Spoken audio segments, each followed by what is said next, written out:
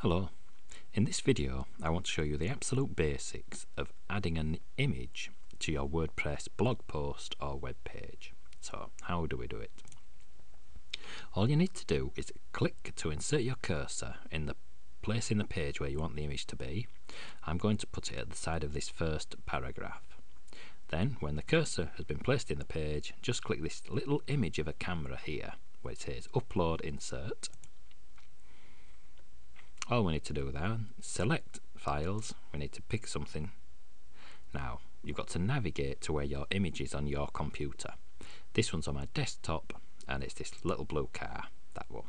So all we do now, just select the one you want to use, click open. It's uploading the image for us. Now, all you've absolutely got to do is choose the alignment, left, center or right, and how big you want the picture to be. We want it to be a medium size, left aligned, so just click insert into post. And there it is, it's inserted in the post for us. So we click update.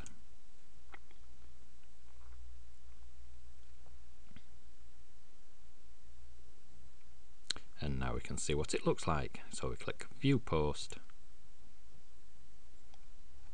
And there it is in the page. If we click it, it opens a bigger picture for us. Then we click the back button to go back to the blog post.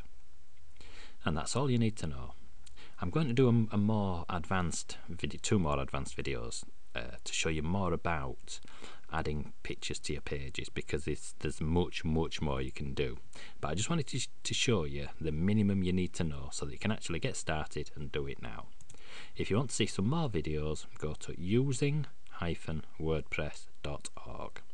Thanks for watching, and I do hope you enjoy WordPress. Bye.